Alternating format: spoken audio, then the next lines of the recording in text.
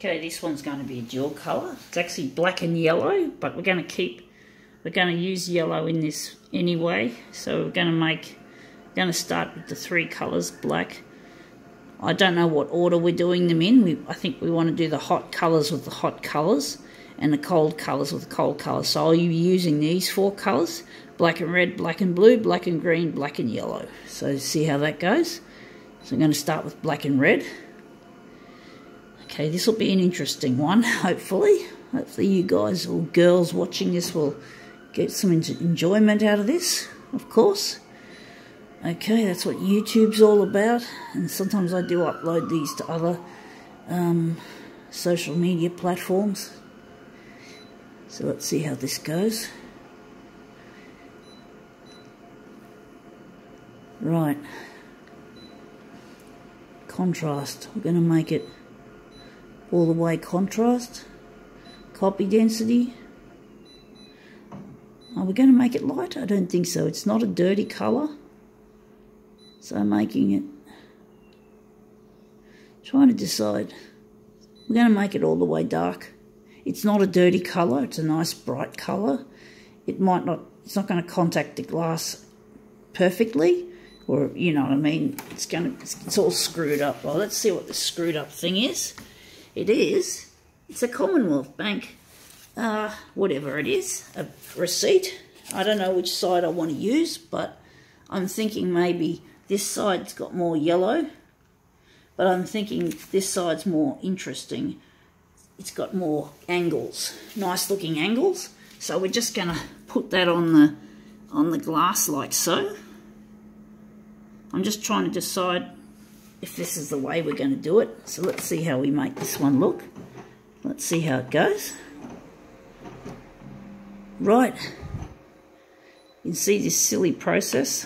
It's all about money. The whole banking industry is about money. And banks can be very corrupt, including the Commonwealth. So, you know, it's just not nice. You know, we need to use, just about everyone needs to use a bank. So it's no good if they're corrupt, but that's the way they are. So this is our first page from this Commonwealth Bank screwed up piece. It shows just how screwed up the banking industry is. So that's our first one. So I'm wondering which way to do it. I think we're going to do it that way.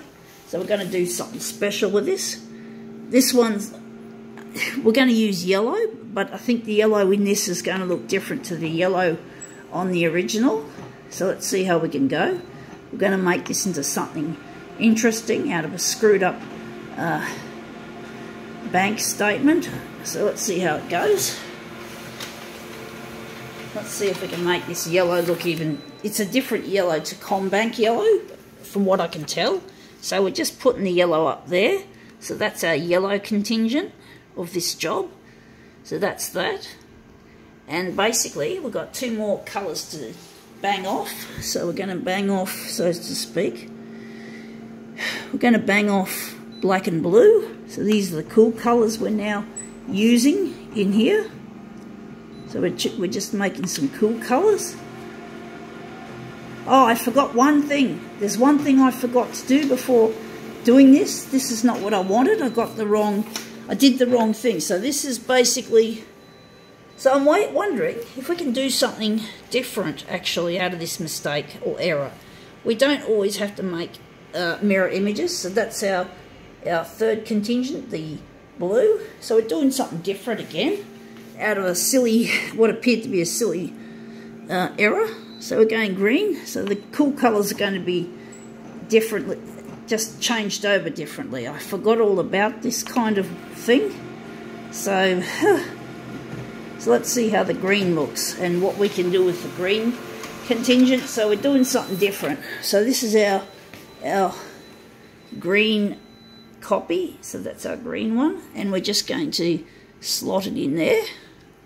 Looks like we've got green and gold at the top and red and blue at the bottom. So there we go. We've got a pattern.